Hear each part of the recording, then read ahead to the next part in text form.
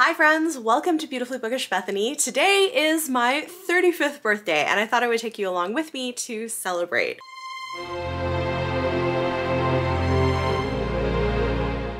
It's the morning, my kids just went off to school, I'm about to go have breakfast with my husband, and then I'm gonna make a day of it, and I'm excited. Am I bringing a book along with me to read? Yes, of course. I am currently reading A Taste of Golden Iron by Alexandra Rowland. This is coming out in August. I am more than halfway through it, buddy reading it with Jocelyn, and really enjoying it. It's a queer fantasy romance with a bodyguard and a prince, and it's great, so I'm gonna be doing some reading of that today. I'm planning to do some book shopping, some other fun things, so come along with me for my birthday. Breakfast at Le Pain Quotidien, but pardon my French, I don't know how to pronounce that properly, but breakfast was delicious and I had a great time hanging out and chatting with my husband. Then after breakfast, I headed out to do some shopping. The first stop was Sephora. I had a few things I needed to pick up, including my birthday gift. If you're part of their rewards program, you get a birthday gift every year. And the one that I picked was a skincare set from Tatcha, which I've been excited to try. They're a really high-end skincare company, so I thought that that would be fun. I also got some more everyday skincare products. If you, like me, are getting into your 30s and needing more extensive skincare routines to care for your skin as you're aging, I have a recommendation if you want high quality products and don't want to spend a fortune. I have been loving the Inky list because they have pretty affordable skincare products that tell you exactly what you're getting in each product. So you can kind of pick what things you need and which ingredients you need. I already have several skincare products that I use regularly from them, but I picked up a few new ones today. I decided to try their peptide moisturizer. I'm going to try this as a daytime moisturizer and see how it goes. It's supposed to hydrate and reduce the appearance of wrinkles, which again, mid-30s, y'all. It is time. I also got hyaluronic acid, which also helps with hydration and plumping your skin. And then I'm gonna try out their oat cleansing balm for cleansing sensitive skin and removing makeup. This was really inexpensive. This whole bottle was like $10 or $11, and the current cleanser I use is much more expensive than that. So I'm gonna try this out and see how I get on with it. But in general, I've really liked their products. I use an eye cream from them. I use a couple of serums from them. Yeah, I just think they've got some good, affordable products. I also picked up one of these lip plumping glosses from the Sephora collection. I really like these. If you're looking for something that's a little bit cheaper than like Too Faced, for instance, maybe give these a try. They're tinted. And then I needed a new mascara, and I really like these collections that Sephora does because they basically cost the same as a full-size mascara, but you get to try out 5 mini sizes and get a little certificate to get a full size. So it's a really good deal if you wear mascara. This is new. It's a collection of clean brands that I guess use more natural ingredients, so that'll be fun to try. Those were all things I needed to pick up, but I did treat myself to a Natasha Denona palette, which I'm pretty excited about. I haven't tried Natasha Denona eyeshadows before because they are very pricey, but I've been wanting to. I'm probably about due for being able to buy a new eyeshadow palette, and so this is one of my birthday presents to myself. Ooh, ah, very nice, high quality. It comes with a full-size mirror, which is great for traveling. And then look at these colors. I am really excited to play with this. So yeah, that's my Sephora haul. This was definitely a bit of a splurge, but I'm excited. From there, I went to Barnes & Noble because they sent me a $5 off $30 coupon for my birthday.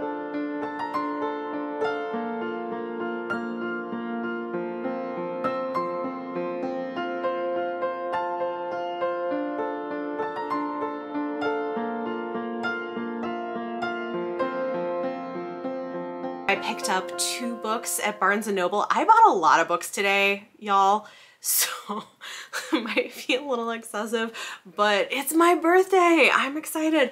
I got The Marvelers by Danielle Clayton. I've been hearing excellent things about this. It is her first, I believe, middle grade novel. They're working on a potential TV show. It's already been picked up for more books in the series, and they had a signed edition, so I got that. And then the other book I picked up was The Stardust Thief by Chelsea Abdullah. I have been hearing some rave reviews. This is one where I was kind of waiting to see what people were gonna say about it, but man, it sounds so good. It is a Middle Eastern inspired adult fantasy novel by a debut author, and y'all, look at this gorgeous book under the dust jacket. So very happy about those. That was my Barnes & Noble purchases. Then of course I had to go to Starbucks for my free birthday drink. If you haven't tried it before, this is my new favorite thing. I'm usually more of a hot coffee drinker, but if you haven't tried their iced shaken brown sugar oat milk espresso, it's delicious. It's like brown sugar and cinnamon, shaken iced coffee and oat milk, and it's so good. So good. So that's been my new obsession if I'm going to Starbucks. So I got that for my birthday drink. And then I messaged Jocelyn from Yogi with a Book, who I'm actually buddy reading with, and she was free for lunch. So I went down to Brooklyn to meet with her. Hey, hi. We had some delicious tacos. Thank you so much for lunch, Jocelyn. Also, the neighborhood we were in, Bushwick in Brooklyn, has this really cool street art and graffiti. Used it for some Instagram pictures with books I had with me.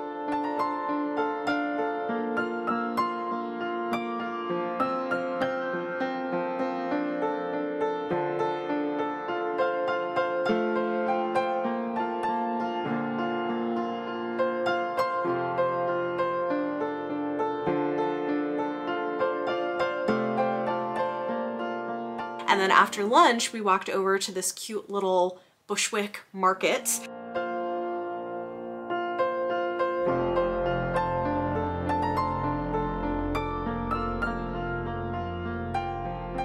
They had so many cute things there. It was this really cool little flea market, and I found this old copy of Under the Lilacs by Louisa May Alcott. I love Louisa May Alcott, and this was such a cool addition. It was like $2, has illustrations, and Jocelyn got it for me. So thank you, Jocelyn, for lunch and my cool new Louisa May Alcott book. This is awesome. I really like old vintage books like this. So that was fun. Then Jocelyn had to head back to work, but she told me about this really cool bookstore in the neighborhood we were in called Mil Mundos. And of course I had to go check it out. It's this really awesome bilingual bookstore that is community run. They have Spanish and English books, and they primarily curate their collection to showcase books by people of marginalized identities, not just Latinx, but other Black, Indigenous, person of color authors, queer authors, and I picked up 2 books from there. Go support your local indies, people. I got Notes of a Native Son by James Baldwin. I have been meaning to read from James Baldwin for quite a while, and I don't have any of his books on my bookshelf yet, so I decided to change that. This is a modern classic of his, so I'm excited to read it. And then I also found this, which I had never heard of before, but it looks amazing. Queer, A Graphic History by Meg John Barker and Jules Scheel. This is awesome. I really like nonfiction graphic novels, and this is like queer history in graphic format, which is awesome. So maybe I'll read that in June for Pride Month. If you're ever in Brooklyn, definitely go and check out Mil Mundos. They do a lot of really cool community support things as well, and had a really good time hanging out there and chatted a little bit with one of the booksellers. It was awesome. After that, I took the train back up to Manhattan, and on my way home, because it's my birthday, I thought, you know, why don't I stop in at one more bookstore? So I went to Housing Works bookstore, which is another nonprofit bookstore that is run by volunteers. It's amazing. All the books that they sell are donated by people or by publishers, and the money that they make all goes to supporting the Housing Works nonprofit, which provides really important services to queer folks, people living with AIDS, people who are dealing with homelessness, and they just do a lot of really good work. So I like them as well. And I, of course, found a few books. It is mostly used books and really good prices. Here's what I picked up at Housing Works. First up is The Need by Helen Phillips. I'd heard really interesting things about this. It's not super long, but it's like a sci-fi thriller about motherhood that's supposed to be weird but interesting. And I've kind of had it on my radar for a while, wanted to read it, and it was only $5, like practically new, so I picked that up. I also found copies of 2 books that I read as a teenager that I remember liking, and I just kind of wanted to own them. I found Mist, the book of Tiana. I'm slowly collecting these. My fellow elder millennials might remember Mist. It was a wildly popular computer game in like the 90s. And I was a fan. There were also 3 books written that were based in this world, and I read them back in the day. And look at this. I was just amazed. This copy has the original map. This book came out in 1996, and this copy has the original map still in it. I couldn't not get it. Also $5. Like, did I spend more on books today than I normally would? Slightly, but supporting indie bookstores and good causes. And then lastly, I found a first edition of Spindle's End by Robin McKinley. I remember finding the ending of this book to be fairly disturbing, actually, when I read it as a young teenager, but it is a retelling of Sleeping Beauty, and it was only $4. One other thing I picked up, they also have like Blu-rays, and I found a Blu-ray copy of Romancing the Stone, and I was just talking to Jocelyn today about this movie and could not resist picking it up. So $5 for a Blu-ray copy of Romancing the Stone, which I feel like I need to watch. Michael Douglas and Kathleen Turner, y'all. It's a classic. So that was all of my shopping. It was really fun. I came home, dropped stuff off, and then I went out and got myself a delicious peach cobbler cupcake and Molly's Cupcakes and an iced tea, and sat and did a little reading, and it was just lovely. I also came home to a bunch of book mail. I'm not sure what all of it is. It's possible that one or two things are things I've ordered. I don't know if some of it's gifts. I know I have one thing from a publisher. We'll see if we can do this before my kids get home, but I have 4 packages that came in the mail. 3 of them are from Amazon. I think I'm expecting 1 book to arrive today, but there might be others. Who knows? So exciting. I do not know. Oh, okay. I think this one is a gift. Oh, cool. Somebody got me Go Hex Yourself by Jessica Clare. Who's this from? Oh, from Amanda. Thanks. Amanda says happy birthday. Thank you so much to Amanda from The Naughty Librarian. I have heard really good things about this. I know Mara really enjoyed it. It's like a witchy contemporary romance that's supposed to be really good that came out this year. So thank you so much, Amanda. That was so nice. Do I have so many books right now? Yes. Yes, I do. Okay, next package. Let's see what this one is.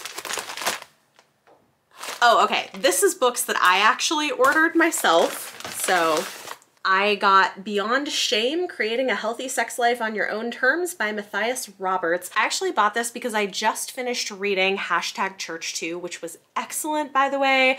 I will have a video talking about purity culture in context of that and another book coming relatively soon.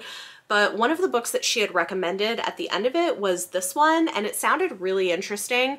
So yeah, I decided to give it a try. It's not super long, but it's written by a gay man who came out of the evangelical church, and yeah, sounds interesting. And then lastly, I have a book that I bought for reasons that will become clear in a few days of when this video goes up. So stay tuned, but a book I've been meaning to read for a while. This is Drag Me Up by R.M. Virtues. R.M. Virtues is an indie published romance author who writes kind of darker queer romance, and I have plans for this book. I'm very excited. Drag Me Up is a Hades and Persephone retelling where Persephone is a black trans woman who I think is like an acrobat in a circus or something like that, and Hades is a black demisexual / pansexual guy. So very excited to read this. Again, stay tuned. There are plans. We have another Amazon package.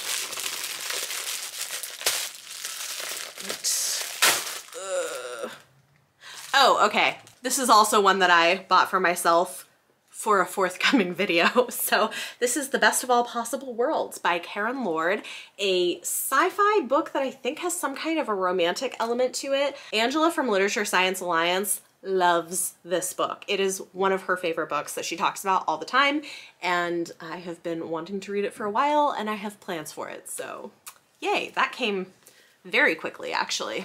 Lastly, I have a cute little package from Entangled Publishing. Talk Flirty to Me. Let's see what Entangled sent. This is so exciting.